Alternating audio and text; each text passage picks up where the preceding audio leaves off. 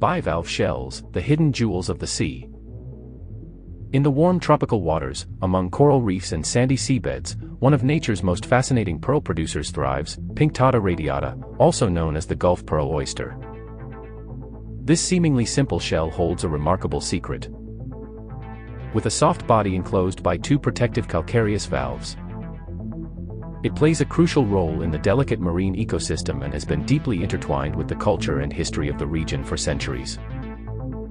This extraordinary creature filters seawater, helping to maintain the ocean's purity.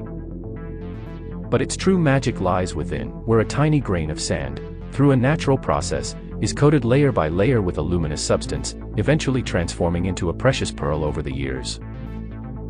Pinctada radiata is a living treasure of the deep, a bridge between nature, culture, and history. A hidden beauty that continues to tell its story beneath the waves.